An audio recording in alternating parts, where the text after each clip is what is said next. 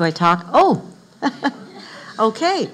Thank you for having me. And my job actually is communications assistant, graphic artist, but 2 years ago we decided to start this horse campground.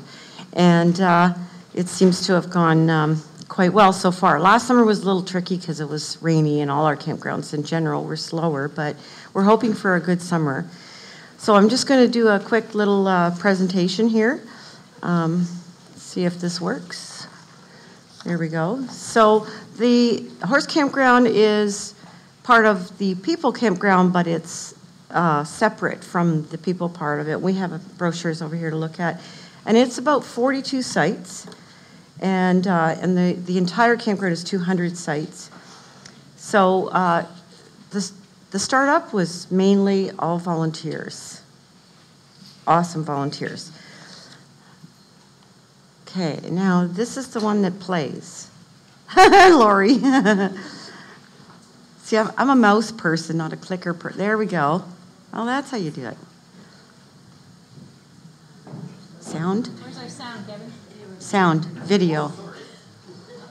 Camping and riding at the Saugeen Bluffs Conservation Area. A lot of our gated horse friends, they... Okay. This is CTV News.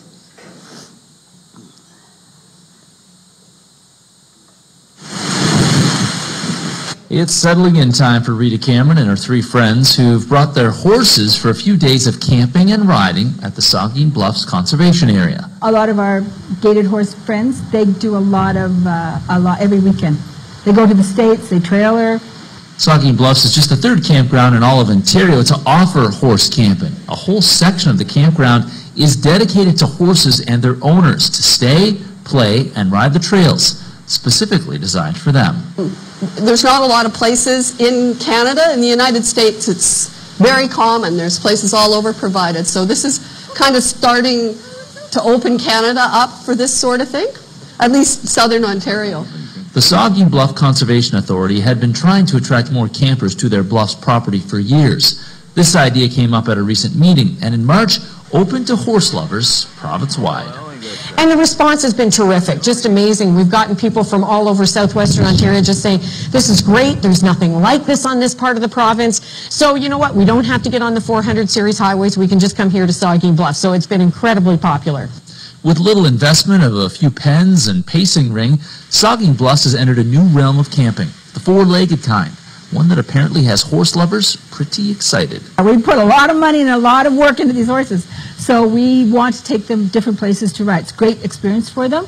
It gives us more experience and more time in the saddle. Cameron says it's a lot of work and planning, lugging their horses away for the week. You pack some saddles and hay, along with hammocks and hamburgers. If you love horses, it's more than worth it. Near Paisley, Scott Miller, CTV News. Okay. Now, just to make note there, in these pictures, there's temporary stall guards. We've since got metal gates for all the corrals now. So, yeah, so that's where it's located. Well, most of you folks know where it is now. So,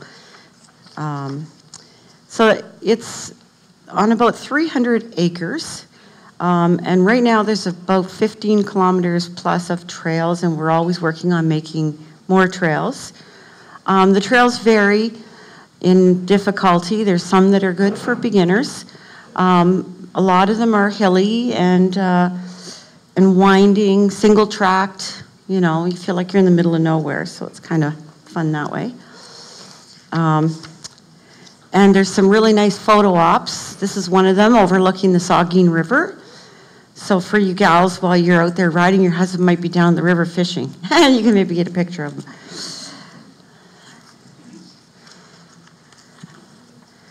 And you can take your horse right in the river too, which is kind of nice. I wouldn't do it early spring when it's going really fast. So the sites are a lot of them are quite large. Some of them we can even have, you can do a pull-through site if need be. And we've got corrals at, I've lost count now, quite a few sites. But then there's also sites that are good for highlining too, if you want to do that. And some sites, you know, they set up tents on them as well, so, yeah. Or you can rent one of our cozy little bunkies. We have 3 right now. And we also have 2 RV trailers to rent as well, so if you don't have your own living. And each one comes with a picnic table, barbecue, and fire pit, and 2 corrals. There's washrooms right nearby, and now, just last fall, they finished putting water at every site, so no more hauling buckets or hoses.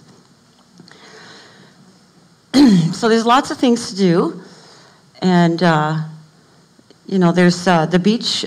Port Elgin is only 15 minutes or so if you want to go to the beach, and fishing and hiking and that sort of thing.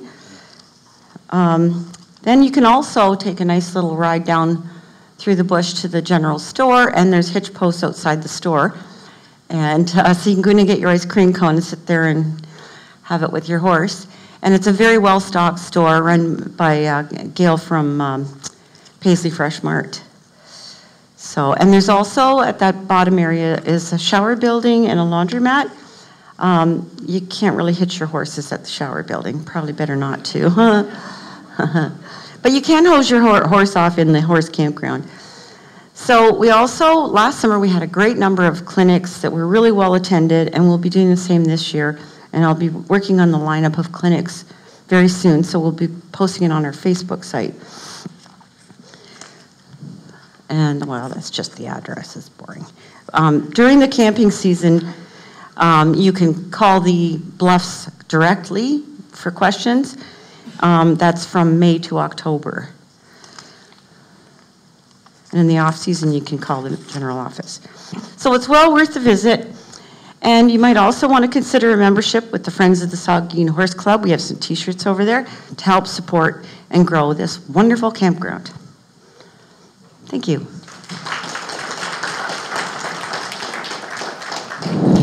Any questions? And I'll come to you with the mic. Just raise your hand if you have a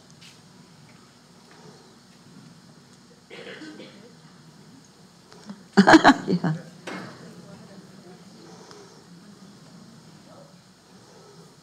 No. Okay.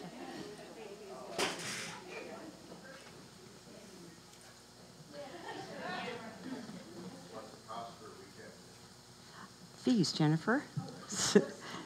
We have the 2017 fees. They should be hopefully the same, I would think. So the price is different for if you rent a bunkie or if you just want a site or whatever. So just a daily with no corrals is $45, or with 2 corrals is $60. Yeah. What is the maximum number of horses that a camper can bring? The maximum number that you can bring? So can I bring 2, 3, 4? Well, each site is set up for 2 horses, but I have seen them where some gals brought 3, and they added kind of extra gates in between the corrals because there's enough space in between, and they had their 3 horses there. But there's no limit. You can bring as many as you want. You just may have to get an adjoining site for the corrals or whatever. Thank you. You're welcome. Okay. Oh. Okay, I have a question. You were mentioning riding. Is it also driving, like carriage driving? It's not friendly? Yeah, it's not really. Okay. Because it is so windy, hilly. Now you're welcome to come and use the event ring. Mm-hmm. And we did have a team of Percherons that came and went down to the people camp and gave wagon rides to the regular campers. But it's not probably real set up for the carriage driving. Yeah. Good. Thank you. Okay. Oh. It's got you You do this running. on purpose, right? Sorry. It's okay. Are the grounds available to rent if you wanted to run a clinic yourself? Absolutely, Okay. yes. Just get a hold of me.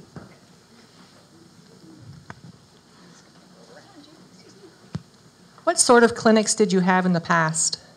Last year we had the, my mind's just gone blank. Extreme Cowboy, yes, that was pretty good. And then they had a jackpot race at the end of that. And Cindy Firth, yes, the mounted patrol.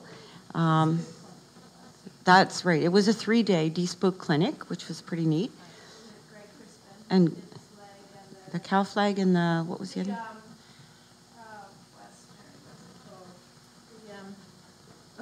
Yeah. Just so everybody can hear you.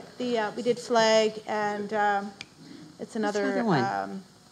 version of a Western pattern work clinic. Right. And those were 1-day clinics, and Yes. they were pretty popular. Yeah, so we're open to any ideas for clinics too. Oh, no. Would you guys be open to setting up like a small cross-country thing? I don't think there's many places around here you could go for a day to train, or just small entry-level stuff. Absolutely. And it would be an awesome area for that. Yeah.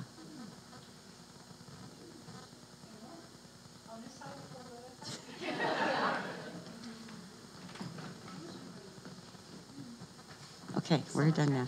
Thank you. Thank you so much, Catherine.